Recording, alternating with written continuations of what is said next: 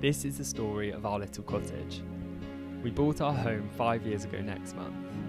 It's a 2-bedroom, stone-fronted Victorian cottage in a small village between Bath and Bristol.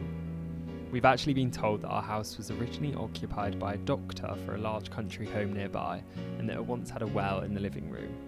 The house is 80 square metres, and despite being stripped of a lot of its original charm and character, had a feeling of warmth. We spent a lot of time putting love into the home and restoring it in a contemporary, livable way for our family. And whilst we thought our time had come to move on, we've got a few more things we'd like to do to make it perfect for us, so that we can continue to enjoy our life here.